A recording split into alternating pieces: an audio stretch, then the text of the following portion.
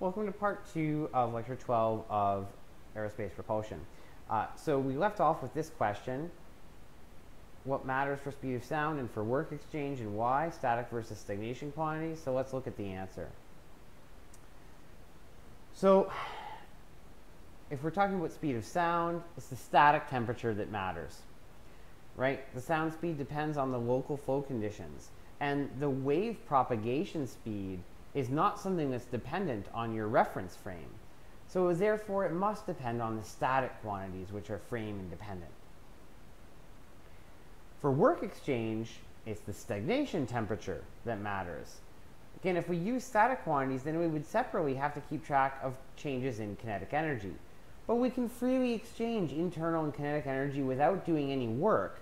So it's really right to use stagnation temperature to keep track of work exchanges.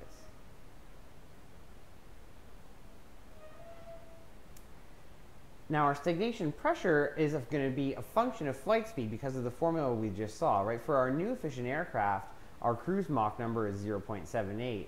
And so because P naught over P is a function of Mach number, we can, as well as T naught over T, we can give our engine inlet conditions relative to the ambient static conditions, and these are going to obviously be the ambient static conditions at the cruise altitude.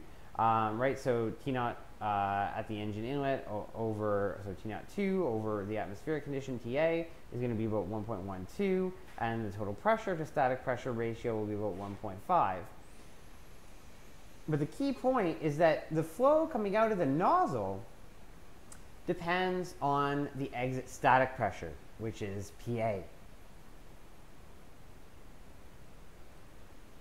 So because the inflow conditions are essentially set by the stagnation properties, they increase as the forward speed of the aircraft and the Mach number increases for given ambient conditions. But the engine nozzle outflow only depends on the static pressure at the nozzle exit. So the ratio of these two things increases with forward flight speed.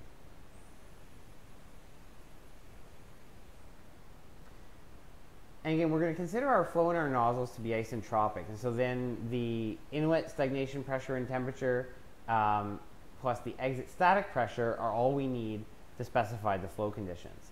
So the exit temperature can be given in terms of the total temperature and the exit pressure and total pressure. And so we can actually get the nozzle exit velocity directly from the velocity-based definition of stagnation temperature, and come up with that the nozzle exit velocity V is going to be a function of T naught, P naught, and the atmospheric pressure PA.